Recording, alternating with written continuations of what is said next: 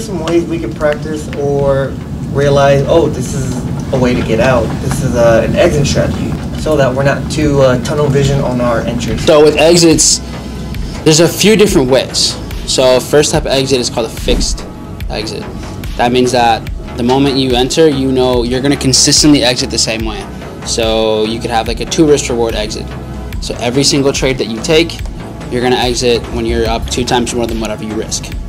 So that's one way. It's the most duplicatable way. Way less variables, there's not a lot of moving pieces, you know, every time.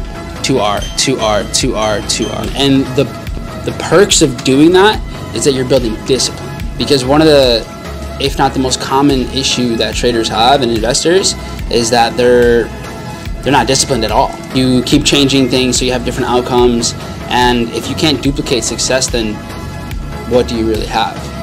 So that's one way. Another option would be a variable risk reward, and this is for my more advanced traders in the room where your technical analysis is on point, is where, let's say for example, anybody here know what liquidity is? Right, everybody learned that today? So that's kind of like a magnet for the market.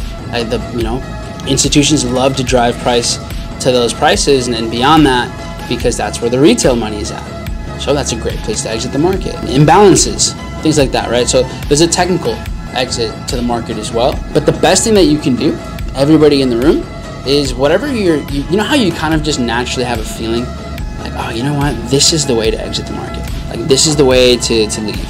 And so go and test it. Experiment with it, do it on the demo.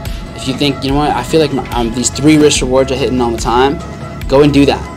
And then track 50 trades and see if you're right or not. And because the best answer you're ever gonna have is gonna be the one that's backed by evidence. Your confidence is built backed off of that more than anything.